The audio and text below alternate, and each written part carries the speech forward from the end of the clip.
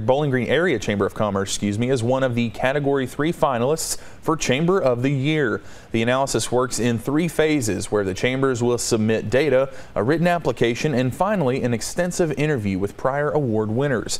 Chambers are judged on categories like efficiency, financial ratios, staff information, and more.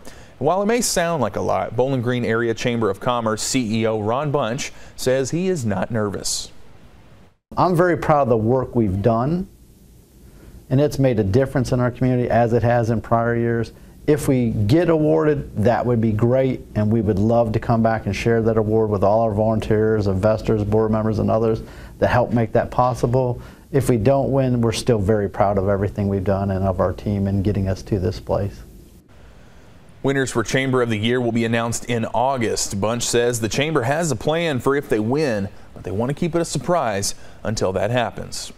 You can share your good news with us, and you just might see it right here on Midday Live thanks to support from Bath Planet. Be sure to submit your stories, photos, and videos at WBKO.com/good news. Good News is brought to you by Bath Planet of Bowling Green.